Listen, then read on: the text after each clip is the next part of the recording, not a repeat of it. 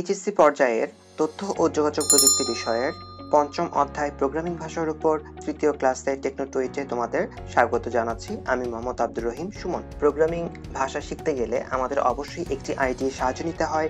আমাদের কোর্সের জন্য কোড ব্লক নামের একটি আইডি ডাউনলোড করতে যাচ্ছি তাদের হোম পেজ থেকে।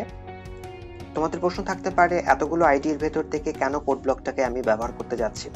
কোড ব্লকটা ব্যবহার করার অন্যতম কারণ এটা আপ টু ডেট একটা কন্ডিশনে রয়েছে। অনেক ইউনিভার্সিটিতে এই কোড ব্লকটা ব্যবহার করা হয়।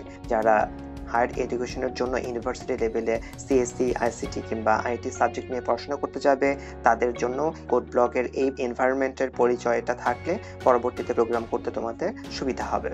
তৃতীয় পর্বে আমরা যা শিখতে যাচ্ছি, কিভাবে আইডিই কোড ব্লকস ডাউনলোড করব, কিভাবে আইডিই ইনস্টল ব্যতীতই কপি করব, কিভাবে আইডিই এর সাথে কম্পাইলার কনফিগার করব, কিভাবে আইডিই রান করব।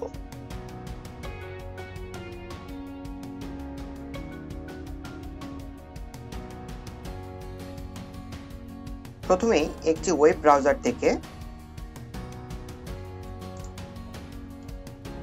আমরা গুগলে সার্চ করতে পারি ডাউনলোড কোড ব্লক। সার্চ করার পর প্রথম অপশনটিতেই দেখতে পাচ্ছি যে কোড ব্লকের ডাউনলোডের সরাসরি লিংক, ওদের ওয়েব অ্যাড্রেসের সাথে যুক্ত ডাউনলোড সেকশনটা এখানে উল্লেখ করা আছে। নিচের বিভিন্ন অপশনগুলো থেকেও চাইলে আমরা ডাউনলোড করতে পারবো। নিচে আরো অপশনগুলো রয়েছে যে বিভিন্ন সেকশনগুলো থেকে আমরা ডাউনলোড করতে পারবো। মূল সেকশন থেকে ডাউনলোড করার জন্য এই লিঙ্কটিতে ক্লিক করছি। এখানে আমরা বেশ কয়েকটা বিষয় লক্ষ্য করব। এখানে binary release, download the binary release, এই বাইনারি রিলিজ ফাইলটাই মূলত আমরা রান করি, আমাদের কম্পিউটারে সরাসরি ব্যবহার করতে পারি। আমরা বলতে পারি এই বাইনারি রিলিজটাই হচ্ছে কম্পিউটারের নিজস্ব ভাষায় ট্রান্সফর্মকৃত বা ট্রান্সলেটকৃত প্রোগ্রামটা, যেটা আমরা সরাসরি ব্যবহার করতে পারি। এরপর রয়েছে সোর্স কোড। যারা এই আইডিটাকে পরিবর্তন করে নিজের মতো করে ব্যবহার করতে চায় বা নিজের মতো করে ডেভেলপ করতে চায়, তাদের জন্য এই সোর্স কোডের অপশনটা রয়ে গেছে। আমরা যেহেতু প্রোগ্রামিং শিখতে যাচ্ছি, সেই ক্ষেত্রে বাইনারি রিলিজটাকেই আমরা ডাউনলোড করব। বাইনারিজ অপশনটাতে যদি আমরা ক্লিক করি, সেই ক্ষেত্রে আমরা দেখতে পাবো উইন্ডোজ অপারেটিং সিস্টেমের জন্য এই কোড ব্লকটাকে আমরা ব্যবহার করতে পারবো, লিনাক্স অপারেটিং সিস্টেমের জন্য ব্যবহার করতে পারবো, ম্যাক অপারেটিং সিস্টেমের জন্য আমরা ব্যবহার করতে পারবো। তার মানে আমরা যে কোনো প্ল্যাটফর্মে আমরা এই কোড ব্লক আইডিটাকে প্রোগ্রামিং এর জন্য ব্যবহার করতে পারি। যেহেতু আমাদের অধিকাংশ কম্পিউটারগুলোই উইন্ডোজ অপারেটিং সিস্টেম ভিত্তিক, সেই ক্ষেত্রে আমি উইন্ডোজ অপারেটিং সিস্টেমের সেকশনটাতেই যাচ্ছি। এখানে একটা বিষয় খেয়াল রাখতে হবে, কোড ব্লকস 20.03 সেটআপ, তাতে রিসেন্টলি এটা আপডেট করা, মার্চের 29 তারিখে আপডেট করা হয়েছে।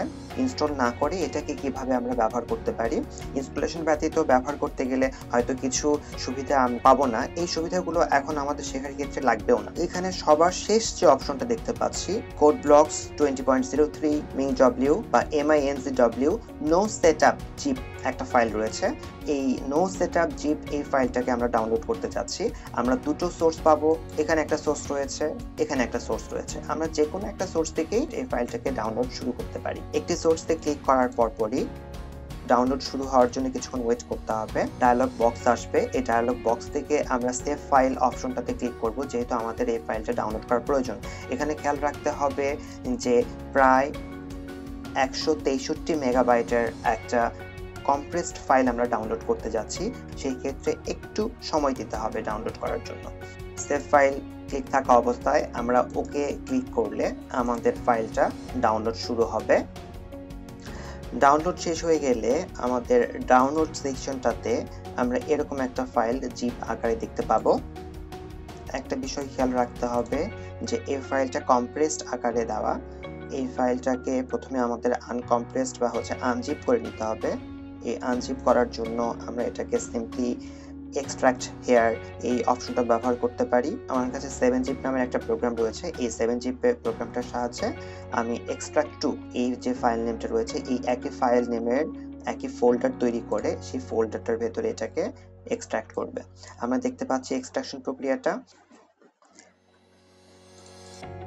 এক্সট্রাক্ট হয়ে যাওয়ার পর এই হচ্ছে আমাদের মূল ফাইলগুলো। আমরা এটাকে কপি করে সি ড্রাইভে নিয়ে যাচ্ছি। সি ড্রাইভে না হচ্ছে এর রিজন ম্যাক্সিমাম ক্ষেত্রে ফাইলগুলো সাধারণত সি ড্রাইভে ইনস্টল করা থাকে। তোমরা চাইলে অন্য কোনো ড্রাইভেও এটাকে নিয়ে যেতে পারো। সি ড্রাইভ সিলেক্টকৃত অবস্থায় সি ড্রাইভ এখানে দেখাচ্ছে, আমরা এখানে এটাকে পেস্ট করলাম।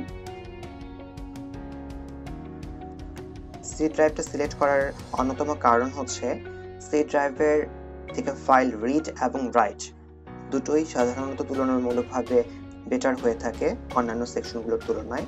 এটা হার্ড ডিস্কের গঠনগত কারণে হয়ে থাকে। যদি সলিড স্টেট ড্রাইভ ব্যবহার করা হয়ে থাকে সেই ক্ষেত্রে প্রায় প্রত্যেকটা লোকেশন থেকেই সমান হারে সে রিড রাইট অপারেশন সম্পন্ন করবে, সেই ক্ষেত্রে আমরা স্পিড একই পাবো। ফোল্ডারটাতে আমাদের অ্যাক্সেস সহজ করার জন্য আমরা শুধুমাত্র কোড ব্লকস নামটুকু রেখে বাকি অংশটুকু আমি এখান থেকে রিমুভ করে দিচ্ছি। এটার নাম কোড ব্লকস রাখলাম। ফোল্ডারটার ভেতরে ঢুকলে এখানে আমরা দেখতে পাচ্ছি codeblocksEXE, এটাই আমাদের আইডি এর মূল লঞ্চার। আমরা এখান থেকে মূলত আইডিটাকে রান করব। আইডি রান হলো। এখানে আমরা দেখতে পাচ্ছি কম্পাইলার এক্সিকিউটেবল ফাইলটাকে সে খুঁজে পায়নি। এর কারণ এটাকে এখনো কনফিগার করা হয়নি। কনফিগার করতে হবে, তার মানে কম্পাইলারটা চিনিয়ে দিতে হবে যে কোথায় রয়েছে। আমরা কম্পাইলারটা সেট করার জন্য বা কনফিগার করার জন্য আমাদের সেটিংস অপশন থেকে এখানে কম্পাইলার নামের একটা অপশন পাবো। কোথায়? সেটিংস মেনুতে ক্লিক করলে কম্পাইলার নামক একটা অপশন পাবো। এই অপশনটাতে ক্লিক করব। ক্লিক করার পর এখানে আমরা দেখতে পাচ্ছি যে GCC কম্পাইলার ডিফল্ট হিসেবে সিলেক্ট করা রয়েছে। আমাদের যেতে হবে কোথায়? আমাদের যেতে হবে টুলস চেইন এক্সিকিউটেবলস নামের একটা ট্যাবে। যেটা করব, কম্পাইলারটা এখানে ডিফল্ট ফোল্ডার ইনস্টলেশন ফোল্ডার লোকেশনটা দেখানো আছে। আমরা চাচ্ছি এটাকে দিয়ে অটোমেটিক ডিটেক্ট করে নেওয়ার জন্য আমরা জাস্ট অটো ডিটেক্ট এই অপশনটাতে ক্লিক করব। এখানে সে automatic installation পাথে GCC কম্পাইলারটাকে C code blocks MINZW নামের ফোল্ডার নামে একটা পাথে পেয়েছে। আমরা ওকেতে ক্লিক করলাম। এখানে এই সি কম্পাইলার, এটাই হচ্ছে আমাদের সি কম্পাইলার এর এক্সিকিউটেবল ফাইল।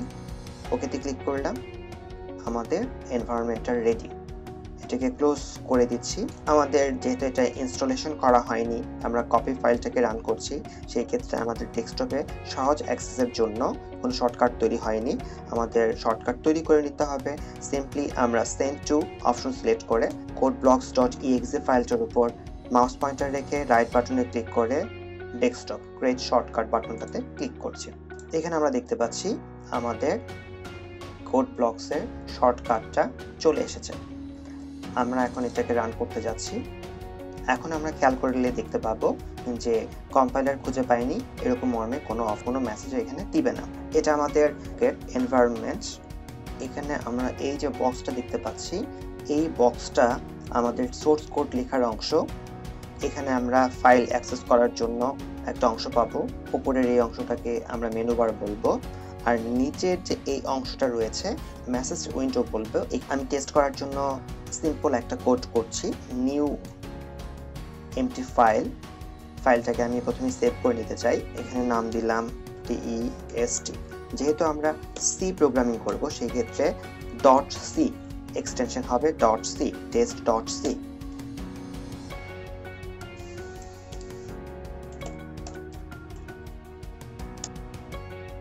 এটাকে আমরা চাইলে এখানে এই যে রান অপশনটা রয়েছে, রান বাটন, এই রান বাটনটাতে ক্লিক করে আমরা রান করতে পারি। কিন্তু যেহেতু এটা ট্রান্সলেট করা হয়নি, এটা মেশিন ল্যাঙ্গুয়েজে বা মেশিনের নিজস্ব ভাষায় ট্রান্সলেট করা হয়নি, তাই আমরা একটা মেসেজ উইন্ডো পাবো। এই মেসেজ ডায়লগ বক্সটাতে আমরা দেখতে পাচ্ছি যে এটাকে বিল্ড করা হয়নি, তার মানে মেশিন ভাষায় কম্পাইল করা হয়নি। সে এটাকে বিল্ড করতে চাচ্ছে। এটাকে এখন বিল্ড করব কিনা, ইয়েস বাটনে ক্লিক করলে এটাকে সে বিল্ড করবে। বিল্ড করার পর অটোমেটিকলি যেহেতু তাকে রান কমান্ড দেওয়াই ছিল, সেই ক্ষেত্রে ফলাফল দেখাবে। তার মানে আমাদের কম্পাইলার সঠিকভাবে কনফিগার করা হয়েছে। আমরা এখানে এখন সোর্স কোড লিখতে পারছি, সোর্স কোডটাকে কম্পাইল করতে পারছি, সোর্স কোডটাকে আমরা রান করতে পারছি। কম্পাইলকৃত ফাইলটা থেকে আমরা সোর্স কোডের প্রোগ্রামটাকে রান করতে পারছি। তোমাদের পরবর্তী পর্বের জন্য আমন্ত্রণ রইল।